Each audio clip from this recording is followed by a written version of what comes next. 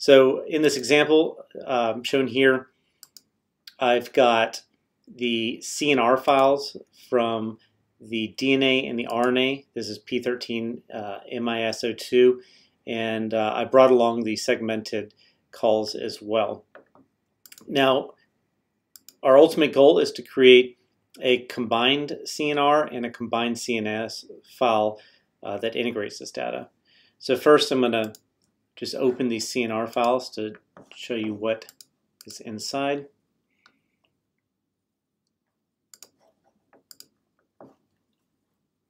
So a CNR file in CNVkit is basically probe level data.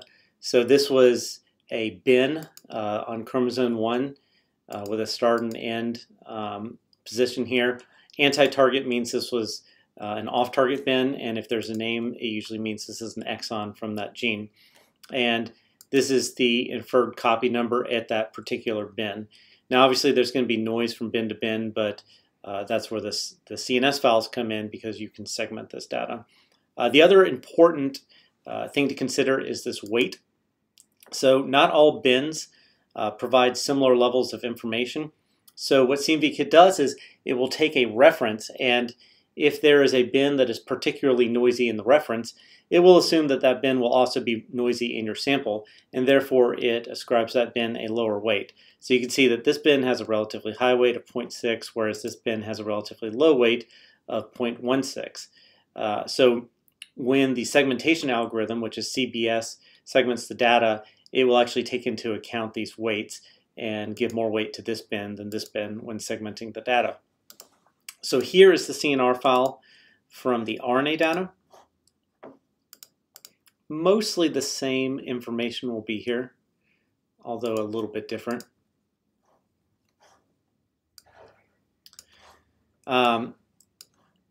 Again, because this is now RNA, you will not have any anti-target. Every gene here will be just an entire gene. You also won't have exome level data or exon level data because we're inferring the copy number at a particular gene's coordinate. You'll notice that for the RNA files, you'll have here 8,600 genes. So there's around 24,000 genes in the genome, but only 8,600 are sufficiently expressed that you could attempt to infer copy number information based on their expression. By contrast, on the DNA, you'll typically see about 35,000 rows here. So that corresponds each interval, typically an exon, will have a row, and then these anti-targets will supplement those. So these are bins that were created from the off-target reads. So 35,000 is a common number from UCSF 500 data. But as you can imagine, if we were able to combine this and this, that would, of course, increase the resolution or number of positions across the genome from which we could infer copy number information. So that's what we're going to do here. Now, as I discussed, we are not even going to attempt to infer copy number information over the sex chromosome, so I'm just going to delete these probes here. I'm going to do this manually in Excel, but I would encourage you guys to write a little script to do this so that you could loop it over all of the samples. And now I will do the same for the RNA.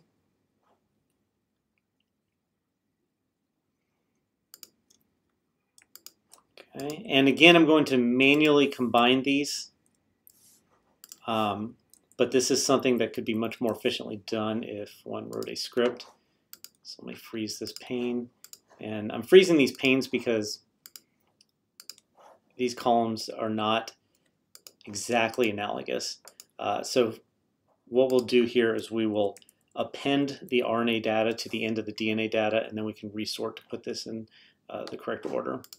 So the first thing that's irritating is the transcriptome doesn't include the CHR, so just to make things uniform, I'm going to have to concatenate CHR to each one of these chromosomes. We'll copy and paste that down.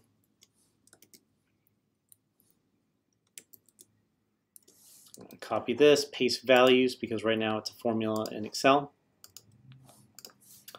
And now we have our chromosomal coordinates for our RNA, which we'll add here. Next, we need start, end, gene, and then depth. So fortunately, we have start, end, gene. Depth is not the next column in the RNA CNR, so we'll just copy and paste these three.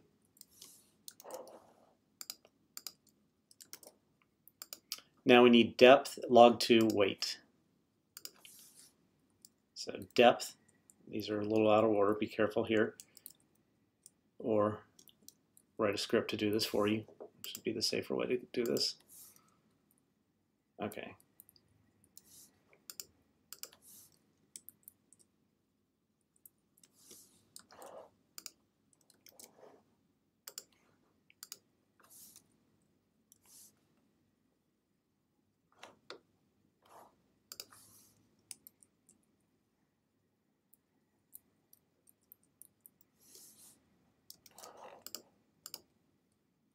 Log2, and finally weight.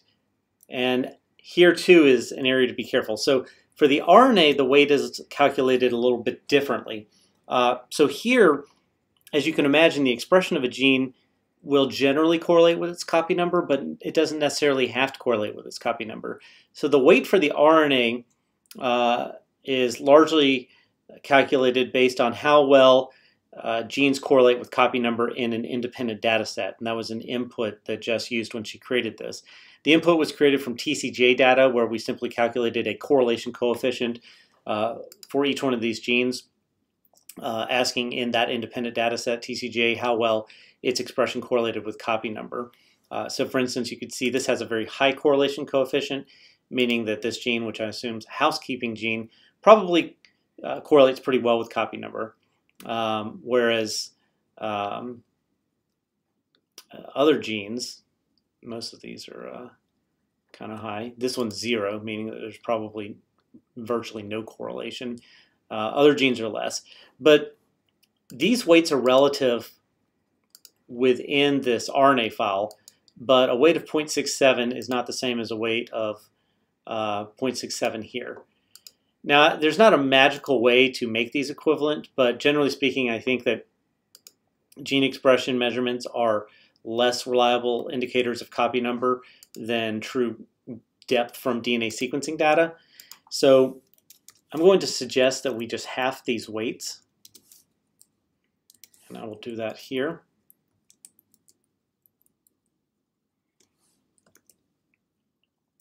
Okay, now I'm going to copy this, paste as values, which you won't have to do if you write a script to do this. So now that this is no longer a formula, I can copy these here. Okay, so to recap, we have basically taken the RNA CNR file, added it to the end of the DNA CNR file. We have the weight for the RNA files, and of course we took care to make sure that the columns lined up. So I'm going to go ahead and close this. Now we need to sort this in the proper order, because this goes 1 to 22 and then starts over again for the new probes. Because this is alphanumeric, I'm actually going to create a new column here that removes the CHRs just for the purposes of sorting.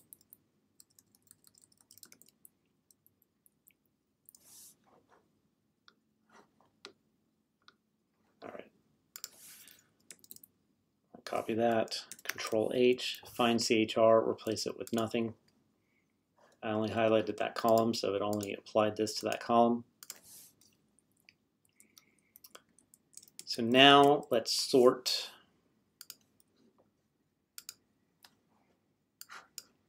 by this column that we added at the end, smallest to largest, then by start, and by end.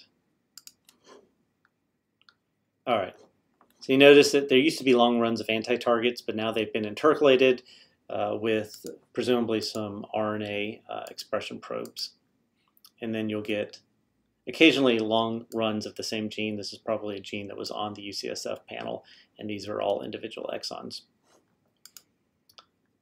All right, I'm going to delete this column. And this is our new combined CNR file. So Excel is not very good at saving random file extensions that it's never heard of. So I'm actually going to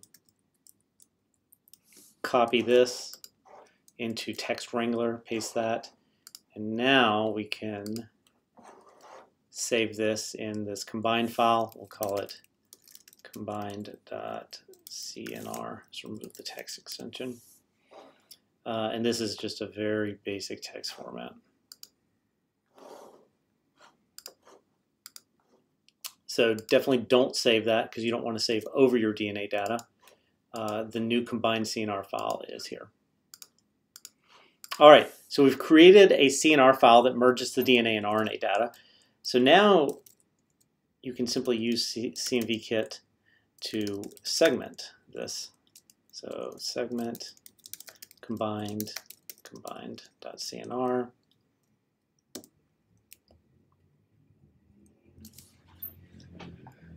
Of course, to do this, you will have to run this on the command line, so you cannot run this on DNA Nexus. So you will have to actually install CNVkit on your computer. So one thing I always like to do is run this call function. So sometimes segments can systematically be off a little bit, so we can take the median segment value and just adjust everything by just require that the median segment value be equal to 0. So CNVkit call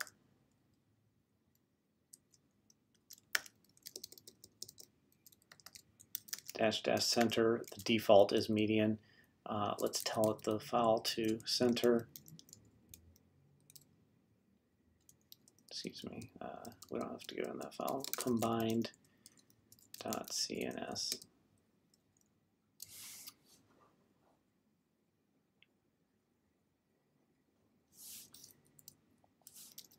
Do this in the other order. So let's tell the file name and then -- center. CNS. Okay, as you can see, they weren't too far off, but all of the segment values were shifted by 0.07. So the data will be a little bit better now. I've outputted all these into the folder I'm working in, so I'm going to move these to the combined folder. All right, so now we have CNR and CNS files for DNA, RNA, and combined. Let's see how they look.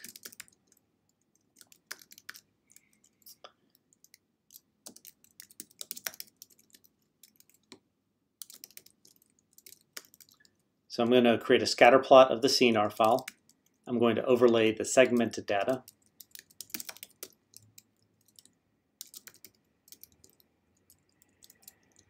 Make sure you overlay the call segmented data.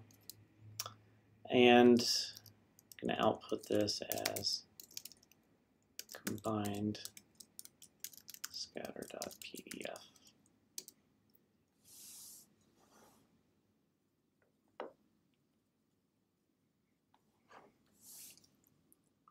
All right, then we'll do this for the DNA too and see if the combined is better.